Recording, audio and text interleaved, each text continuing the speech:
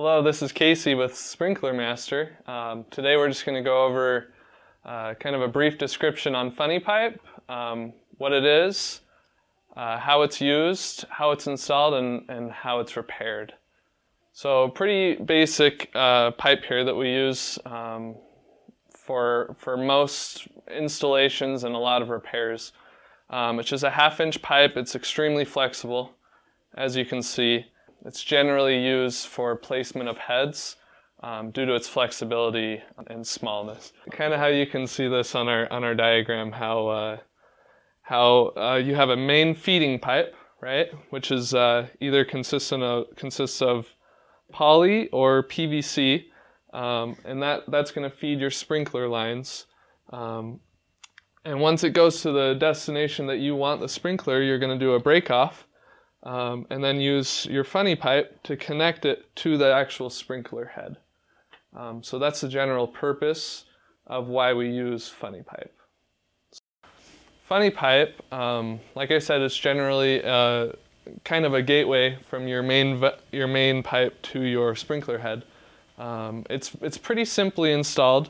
There's what we call funny pipe adapters, most commonly being a funny pipe 90. Which is just a small little 90-degree 1/2-inch funny pipe adapter that will allow you to screw into the head. And as you may know, with funny pipe 90s, they have these prongs on them very similar to polyurethane pipe or poly pipe, where all you do is you just simply stick it into the pipe, kind of wiggle it in. You can also twist it in, which sometimes you won't have that maneuverability in a hole. But once it's in, you really don't need any clamps or anything else. It's a very watertight seal. That's great for maneuvering wherever you need to put the pipe.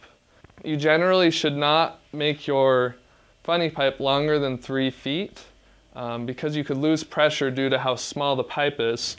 Kind of give you a comparison to see how small the pipe is compared to your normal 1-inch poly pipe. You can tell that over a long distance, obviously your head would not get enough water, just leading to low pressure or other issues. So just make sure when you do use funny pipe, it shouldn't be any longer than about 3 feet, depending on your pressure.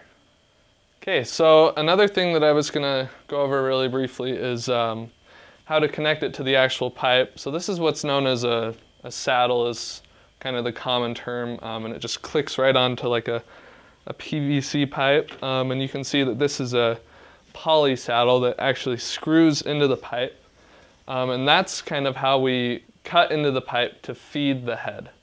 So you're going to put this on your pipe, right, or something like this. And it's very simple, just like I showed you on the head.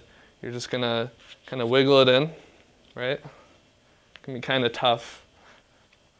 And once you wiggle it in, then you can kind of place it better where you need it from the original pipe, because typically you're not going to be able to trench or put the sprinkler pipe right where you need the head.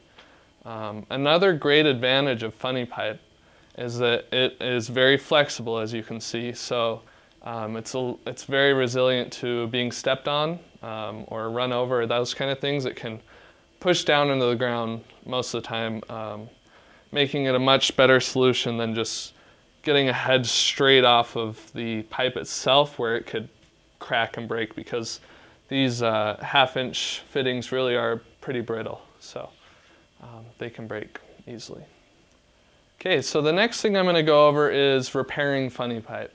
One of the most common problems is that they either use the wrong fitting, they don't use an actual funny pipe coupler, I'm going to show you what that looks like, or they don't push it in far enough, and that can lead to leaking, your fittings blowing out, and like worst case scenario, dirt will blow into your line and clog the line or the head.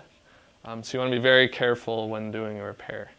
But as you can see on this pipe, it's got a cut in it from any number of things. Usually it's from people digging or from shovels. But the repair is much like poly. What you're going to do is you're going to just cut right in the middle. You want to cut all the damaged area off. And if you see kind of how there's like a crease there, you don't want any of that. So you're going to want to just cut off all the bad parts or anything that's damaged so it's nice and straight. And I'll do that on this one too. So you can tell it's a little damaged.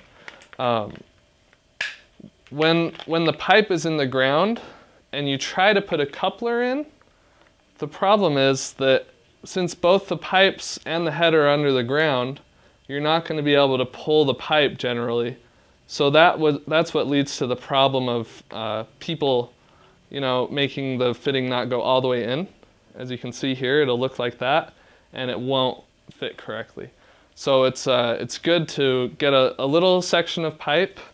So as you can see, I got a little section of pipe in between to make up the distance that I cut out, and then you're able to wiggle it in. You can tell it's kind of hard above ground. It's also just as hard below ground. So just make sure that you get it all the way in to the point where you can no longer see any of the threads. As you can see in this pipe, there's no more threads showing. And that's just a basic repair of funny pipe.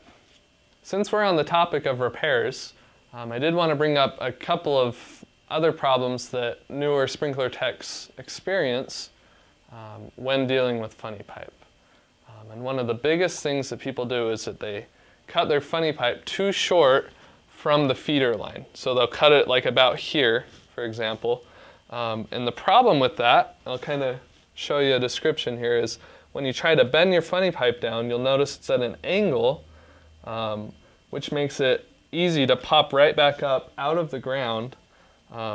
Also, it can make it so that your pipe can kink, which you can tell it kinks pretty easily. And once your pipe is kinked, it's very hard to get it to the original condition. You might be able to tell, but there's a crease in there that's pretty much permanently in there. So be very careful when doing a repair with funny pipe to make sure that your funny pipe is, I would say, at least a foot and a half long, about as long as this, and that you also be careful not to kink it.